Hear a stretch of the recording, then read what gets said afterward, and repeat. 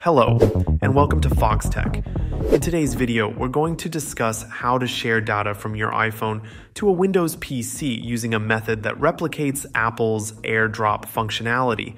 As many of you know, AirDrop is an exclusive feature of the Apple ecosystem, meaning it won't work directly between an iPhone and a PC. However, there are some excellent third-party alternatives that can achieve similar results. One such service that I particularly like is called SnapDrop. For those who might not be familiar, let me explain what SnapDrop is. SnapDrop is a file transfer service similar to AirDrop, allowing for seamless file transfers across all devices on a local network. Unlike AirDrop, SnapDrop is not limited to Apple products, making it a versatile solution for transferring files between different types of devices. SnapDrop is user-friendly and offers an easy-to-use interface. You can access it through snapdrop.net or via a Chrome extension. This makes file transfers between devices straightforward and hassle-free. It's an excellent alternative to AirDrop, especially when you need to share files between an iPhone and a Windows PC. Here's how it works.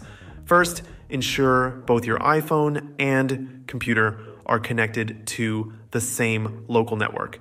Then open snapdrop.net, http://snapdrop.net on both your iPhone and your PC. If you're using a Mac, you might prefer the built-in AirDrop, but SnapDrop works perfectly for both Macs and PCs. Once both devices recognize each other, you will see the computer icon appear on your iPhone. To transfer a file, simply tap the computer icon on your iPhone, select the photo or file you wish to share, and then initiate the transfer. Once the file is transferred, you can save it on your computer. SnapDrop is compatible with both Apple and non-Apple devices, providing an excellent solution when AirDrop is not available.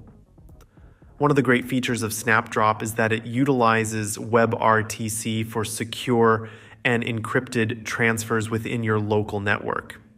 Additionally, SnapDrop includes features like system notifications and a dark mode, enhancing the user experience. The service is quite reliable, offering satisfactory transfer speeds for your file sharing needs. So, what do you think? Would you give SnapDrop a try? It's a fantastic alternative for those times when you need to share files between an iPhone and a Windows PC, and it does so efficiently and securely.